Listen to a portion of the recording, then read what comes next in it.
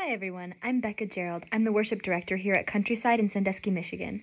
The message you are about to hear has been previously recorded, but we would love to have you stop in and check out one of our 10 a.m. Sunday services or watch our services online on Facebook or YouTube. Thank you for listening. God bless. Please open your Bibles with me to Matthew chapter 21.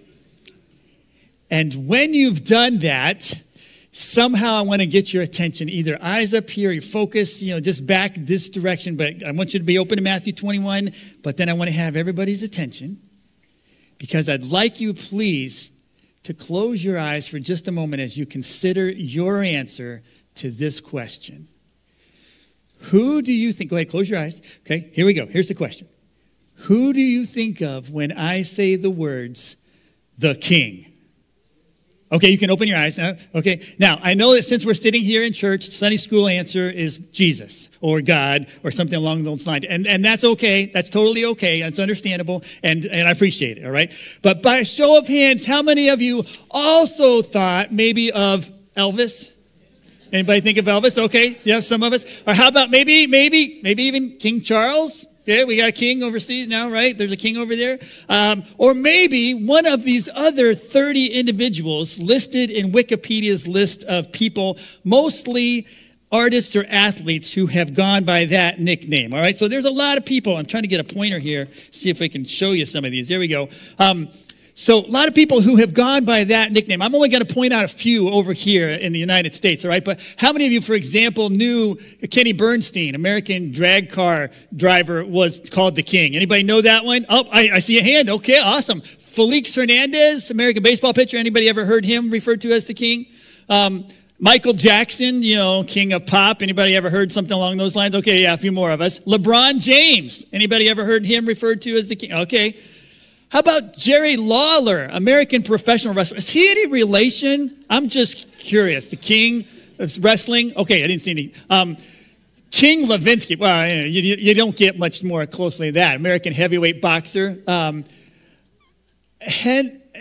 Lundqvist, NHL goalie. Anybody know who that is? Okay. So, and heard his name associated with the King before?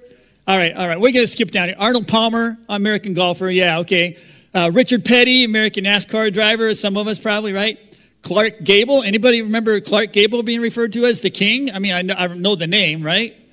T.I., American rapper. Anybody, connection with the King? Yeah. How about George Strait? One last one, all right? Okay. All right, so, and there's a lot of other ones, obviously. So a lot of people have a connection to the title, the King, right? And even back in the Bible, there were a lot of people that had connection to that title, including Saul, Israel's first king. I don't know if you remember him. And then right after him came David, who was Israel's shepherd king, right? God called him from tending his flock to be the king over his people. And next came his son Solomon, Israel's wisest and richest king, right? But of course, there have also been other kingly types over the years as well throughout histories. The Caesars of Rome had the power and the pomp of any great earthly king, right? Pilate, remember him in the story, he had the responsibility of a lesser king without the title. And then Herod in Jesus' story, he had the title of king, King Herod, at the time of Jesus' triumphal entry, but he was really more of a governor, let's face it. Okay, he wasn't really, because he was under Rome. He wasn't really a king. But you know what? None of these compare with the king who was knocking on the door of Jerusalem here in Matthew 21. Check it out. Verse 1 says, as they approached Jerusalem, and I'm sorry, we're going to hit the pause button already. 4 words in here, but let's just pause for a second because here in Matthew 21, again, we are reading events that happened right toward the end of Jesus' 3rd year of ministry here on earth. Remember, Jesus had been to Jerusalem before.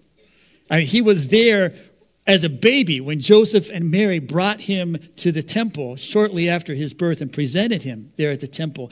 But most recently in his story, Jesus had been in Jerusalem for the winter feast of dedication. So that was just a few months before this account happened. And from what I can tell, go through the Gospels, check it out for yourself. But from what I can tell, Every time we read in the Gospels about Jesus showing up in Jerusalem, being in Jerusalem, something significant happens and people's lives are impacted. He makes a stir. And this time was no exception. So check it out as we continue. As they approached Jerusalem and they came to Bethphage on the Mount of Olives, Jesus sent 2 disciples saying to them, "Go to the village ahead of you, and at once you will find a donkey there with your colt by her. Untie them and bring them to me. If anyone says anything to you, say that the Lord needs them, and he will send them right away." All right, so let's process this. Jesus and his disciples arrived at Bethphage, which was kind of like a suburb of Jerusalem, okay? I mean, it's just like right on the outskirts of Jerusalem, just a few miles outside of the big town. And while there, Jesus told 2 of his disciples, "Go into town, into the little village of Bethphage, and bring back a donkey and her colt that you're going to find tied there." Now, I don't know about you guys, but I've read this passage a number of times in my life. And there are some things when we read them over and over, they become kind of commonplace, right? But don't miss this. Jesus knew before he got into town that there was going to be a donkey and its colt right there, ready to go. How? I mean, if you turn back a page to Matthew 20, you'll see that Jesus and his disciples were just coming from Jericho. So they were coming from the eastern side of Judea, coming towards Jerusalem, and they arrived on the outskirts of Bethphage there. So it's not like, they'd been hanging around that area. Jesus had been in and out of Bethphage and knew that there was a donkey and her colt right there. The Bible doesn't give us the specifics. I mean, I suppose it's possible that Jesus could have sent an advanced scout, and go check things out and see what you find there. But if that had been the case and Jesus knew he needed a donkey, was going to need a donkey, don't you think it would have already been a done deal when you get to this point? I mean, it seems like, if that was the case, he could have just told his disciples, "Hey, Peter, John, go into town and get the donkey and the colt that you find tied up there and tell Bob I said hi." Right? I mean, because we already interacted. We already got this thing going on, right? But he didn't. But Jesus knew that the donkey and colt would be there. And he knew what to tell his disciples to say if anybody asked any questions. See, even in this minor detail of the story, Jesus demonstrated his lordship and kingship over all of the earth and everything that is in it. Now listen to what the scripture says next. Verse 4, it says, "This took place to fulfill what was spoken through the prophet. Say to daughter Zion, see, your king comes to you, gentle and riding on a donkey and on a colt, the foal of a donkey." So this event, Jesus riding into Jerusalem, it was prophesied hundreds of years earlier in the book of Zechariah. Zion was another name for Jerusalem. And in riding into town, into Jerusalem on a donkey with its colt, Jesus was fulfilling yet another prophecy about Israel's Messiah. And how did the prophet say the king would come? Gentle and riding on a donkey. A lot of people were looking for the Messiah to come as a conquering warrior, a king like David, and we talked about in the weeks past. They kind of missed this prophecy somewhere along the lines in their study of the Bible, the scriptures that they had, right? When Jesus rode into town, they were still thinking, we're looking for a conquering warrior. So verse 6 continues. It says, "The disciples went and did as Jesus had instructed them. They brought the donkey and the colt. They placed their cloaks on them for Jesus to sit on. A very large crowd spread their cloaks on the road, while others cut branches from the trees and spread them on the road." Really important people, like kings and queens, they're often still honored today with a big parade, right? I mean, that tradition, you can see, goes back a really long time. Parades were a very popular way of not only welcoming that great person, but showing them honor, as we see here. Now, we read about a few of those kind of parades in the Bible, including the time when King David brought the Ark of the Covenant into Jerusalem. He set up this great parade of celebration, only it wasn't to honor King David, was it? It was honoring God in presence in Ark of the Covenant coming into town. So David threw this parade on behalf of God in that particular time. We also read about parades in our history books. during the time of the Roman Empire, when conquering hero would return and the people would have a grand parade. It was called a Roman triumph back then, okay? And in this case, the hero, Caesar, or one of his great generals, they would ride into town on a chariot pulled by these magnificent war horses, or in some cases, even some elephants would be pulling the chariot into town. And somewhere in the mix of the parade would be his soldiers who were coming back victors from the conquest. And somewhere in the parade would be slaves who had been captured in the midst of that battle and were coming back to serve the winning side. The hero in the Roman triumph would be given a crown of laurel leaves to wear and a purple robe embroidered with gold to show that these people were like right next to God. Their version of God, not ours. Now, think of those parades, those triumphs, and what are some of the elements we commonly think of when we think of parades today? Let me throw a list up here really quick. We've got balloons generally in there, right? Candy, hopefully, right, that they have in there. If it's a good parade, they've got candy, right? That's how you know it's a good parade. We've got floats or wagons, animals, especially horses, people, of course, music, military personnel, dancers, streamers, confetti, and, of course, the guests of honor, right? Well, guess what? As you're looking at that list of all the things that we just put up there on the screen, there's probably only one of those that wouldn't have been part of those ancient parades and the Roman triumphs. And that's probably that first one, balloons. I don't think they had, the balloons, at least not the way we have them, right, these days. But everything else will most likely have been there. Now, I tell you all that to say this. Jesus' entry into Jerusalem was a lot like one of those old-fashioned parades or a Roman triumph, but it was also very different. His list of parade elements looked more like this. There were lots of people, yeah. There were animals, okay. There was one or two, donkey and a colt, all right. There were people's coats, palm branches they were waving around, and there was Jesus. If you look at that list, some might call that kind of a poor man's parade compared to the pomp and circumstance of a Roman triumph. But it was very fitting for who he was and what he'd come to do. He'd come on a donkey as a humble servant king. To conquer, yes, but not to conquer people. To conquer sin. And he'd come to establish God's kingdom here on earth in the hearts of his people and then spread it throughout the world. Now, the people gathering him around in the streets of Jerusalem on that day, they didn't understand this yet. Check it out. Verse 9 says that the crowds that went ahead of him and those that followed shouted, "Hosanna to the Son of David. Blessed is he who comes in the name of the Lord. Hosanna in the highest heaven." Hosanna is an interesting word. We sang it quite a number of times in the song that you heard with the choir this morning. From a Christian's perspective, it's a word of praise. Again, we think Hosanna to our King, right? To Jesus. But check out this quote on its origins from an article from gotquestions.org. Check it out. Quote, "Hosanna is often thought of as a declaration of praise, similar to hallelujah, but it is actually a plea for salvation. The Hebrew root words are found in Psalm 118:25, which says, 'Save us, we pray, O Lord.'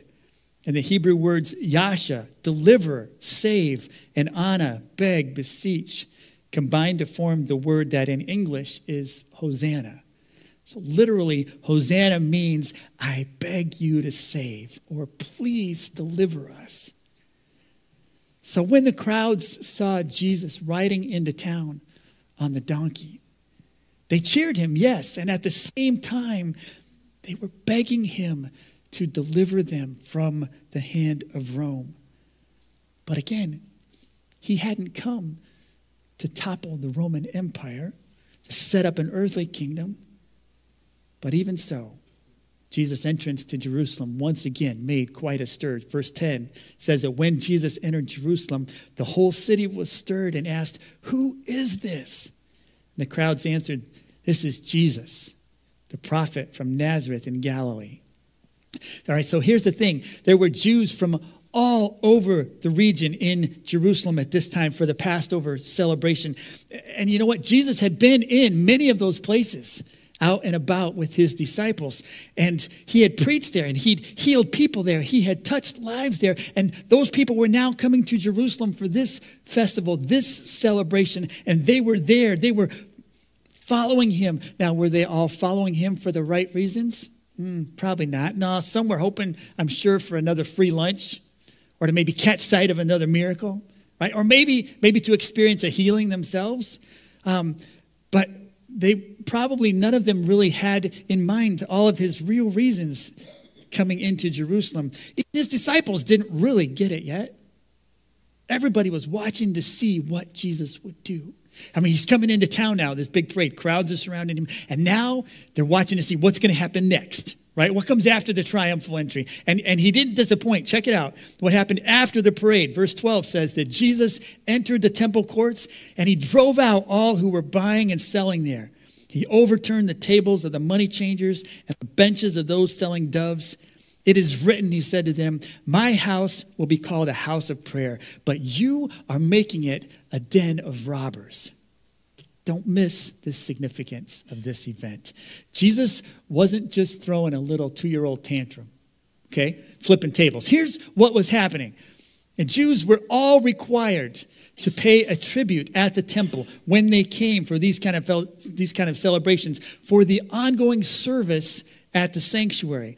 Now, that tribute was to be paid with the Jewish half shekel coin. And I showed you, one of the Roman coins last week. Now, here we got a Jewish half shekel coin that you see there.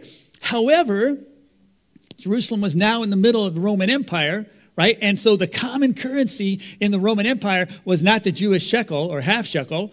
It was Jewish, it was Roman money. So there were these money changers who had set up shop inside the temple courts to provide a service to the Jewish worshipers as they came from all these outskirts of places. And so they would exchange the travelers' Roman currency for the Jewish half shekel that they needed to pay the temple tax, because it was absolutely no-no to give Roman currency to the Lord in this temple. Does that make sense? God said, I don't want any part of that here. So had to have the Jewish currency at the temple.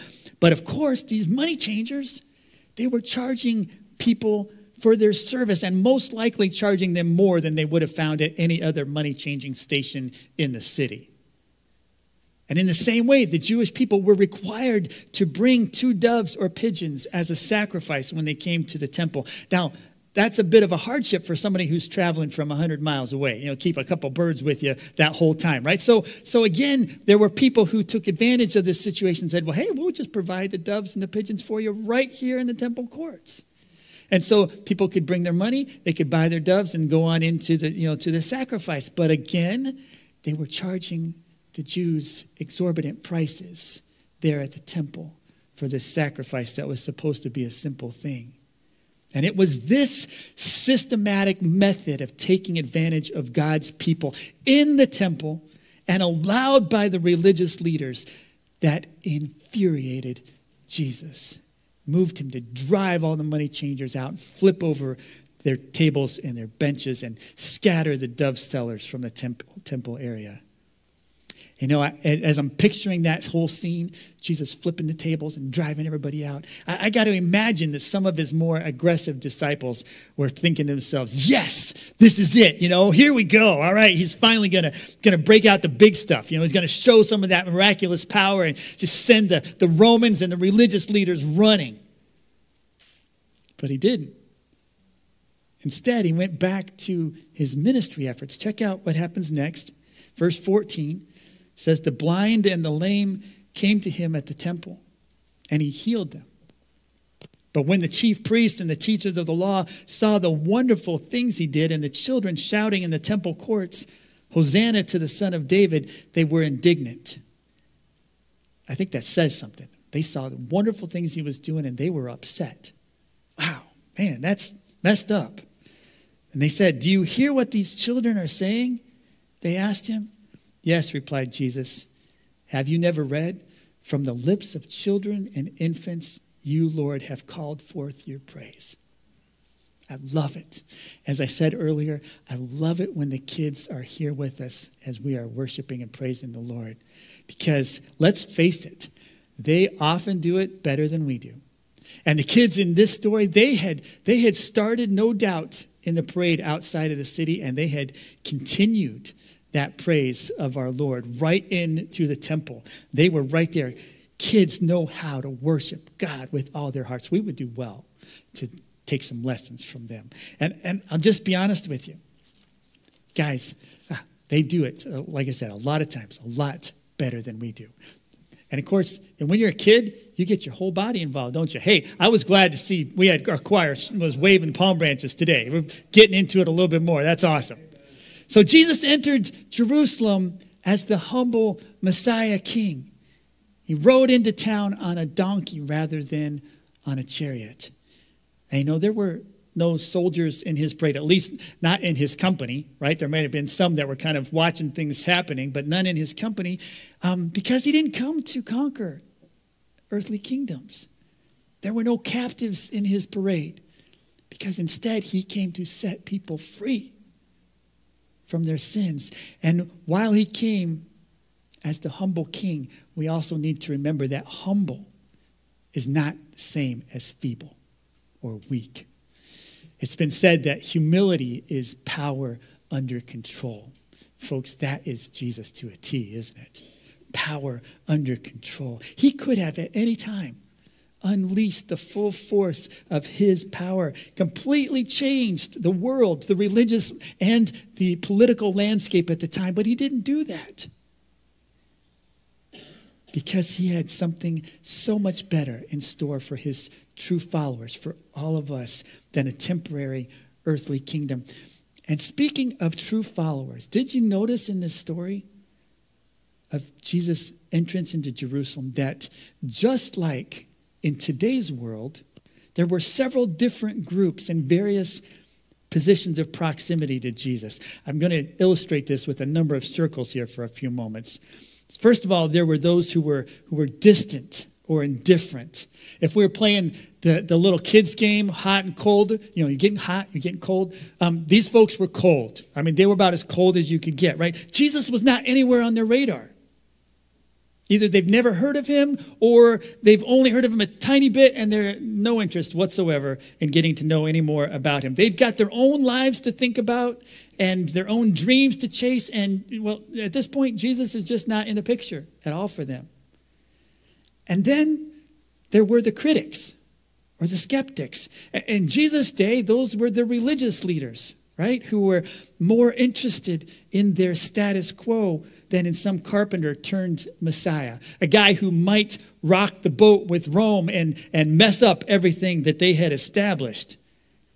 Today, though, they're more often represented by the atheists and others who are still trying to eliminate the influence of Jesus in our world. And they insist that humans will be just fine all on their own without God. We can take care of everything we need on our own. Unlike maybe those distant, indifferent, the folks that are cold, the critics and the skeptics are often a little hostile. They often go looking to pick a fight with followers of Jesus, don't they? And I think it's important for us to notice something about this group. Jesus didn't avoid them. He engaged with them, right? Now, it's true, he had some of his hardest words that he used reserved for the critics, but it was most likely because they were the ones with the very hardest hearts, right? Of anyone he encountered, their hearts were extremely hard. And then there is the curious, like the people of Jerusalem who asked a simple question, who is this guy? Who's this Jesus who's making such a stir in our town? Jesus just now entered the edges of their mental radar, and they're starting to ask questions. And today's day, maybe it's because they've met somebody who's a follower of Jesus. Maybe they're starting to ask questions because they met you. And they've seen lives changed by Jesus. And so they're starting to ask some questions. They're getting a little curious. And next is the crowd, the fans. Back in his day, these were the people who came along for the show, for the free meal, for the miracles. And they were all for Jesus, right? As long as he was performing. And my guess is most of these had that traditional Messiah mindset, that Jesus is going to be the conquering king. Guess what? There are still fans of Jesus today, aren't there? People who come for the food or the fellowship or to experience the next big thing in ministry, whether it's in the church or someplace else. But they're not really connected. They get bored easily. And then they disappear for a little while until the next big thing comes along. And then there are those who are committed, the regulars, the faithful faces in the audience. They are definitely interested in who Jesus is, and they want what he has to offer. They're taking notes, and they're coming as often as they can. And finally, there are the disciples, the core around Jesus, those who are devoted to his teachings, to following him no matter what, even when they don't know for sure what it is he's up to. They don't always get it perfect, but they are consistently doing their best to act on what they have received from Jesus to this point. I'd like you to take a look at that for just a moment and consider which of those groups you most closely identify with right now. Hopefully you're not with those out there in the cold. Are you possibly a critic? It's very possible. Are you one of the curious? Or now a fan in the crowd? Or have you moved closer into one of those circles of the committed or even the core? As I was preparing for this special service, Palm Sunday, I was reminded of a song I haven't heard or thought about in years, folks. I wasn't sure, to be honest with you, if it would fit in this or any other service for that matter, folks. It's like 40 years old. Okay, but I looked it up online, and I also, just so you know, I ran it by my worship director and get her feedback and input, and she gave me a half a thumbs up, I think. But anyway, I looked it up online, and I discovered that there's actually a pretty cool video that goes along with it as well. So I wanted to share that with you, but there are two things that you need to know before we play this video. Okay, first of all, as I already mentioned, the song was written, well, I didn't say exactly when, but it was written in the mid-'80s. Okay, so you're going to notice some 80s sounding instruments in there, okay? But let's face it, hey, the 80s had some of the best music of all time. That's why they're still using it over and over again in things today. Just saying. You're also going to hear three words repeated in Hebrew several times throughout the course of this song. So I thought it would be good for us to have a quick little Hebrew lesson before we play the song so we can all really soak it in, okay? So the first of these three Hebrew words is Yeshua, which is Hebrew for Jesus. So everyone say Yeshua. Yeshua. Good. You're doing great. Okay, the second Hebrew word is a really short one. It's just simply ha, which is a Hebrew article for the. So everyone say ha. Only once. You only get to say it once right now, okay? Because it's not ha-ha. It's ha. Okay? All right. Now, the third Hebrew word is the toughest. It is Mashiach, which is Hebrew for Messiah. So everybody say Mashiach. Mashiach. Good. Now let's put it all together and repeat after me. Yeshua HaMashiach. Yeshua HaMashiach. Jesus the Messiah. Jesus the Messiah. I hope what you caught in there was a new perspective on Jesus, our Messiah King. And I hope that in the days ahead, as we prepare our hearts for next Sunday's celebration of his resurrection, I hope that you will join with us as we celebrate our risen King. And I hope that God gives you a new insight, something new to add to your faith, this time around the story. And that you can use that as we celebrate Jesus, the Messiah, Yeshua HaMashiach, our Messiah and our King. Let's pray.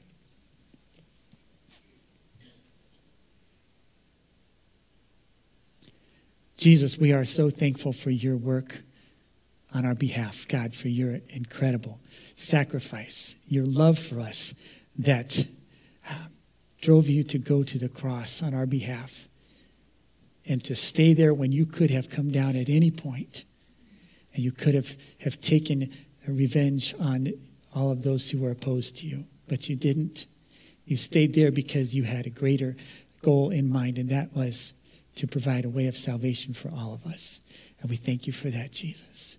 And we just would ask that you would inspire us and challenge us in the days ahead as we continue to explore your word, to show us how we can live more and more like our King, the humble servant King, how we can be like him, how we can craft our lives to be more and more in his image.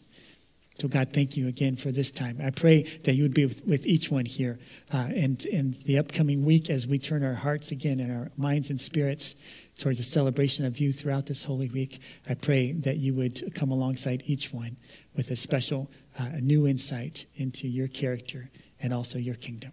And all God's people said, amen. You guys, thanks so much for being here. Have a wonderful day. God bless you guys. Thank you for listening. Check our webpage, countrysidefm.org, for more sermons or to get connected today.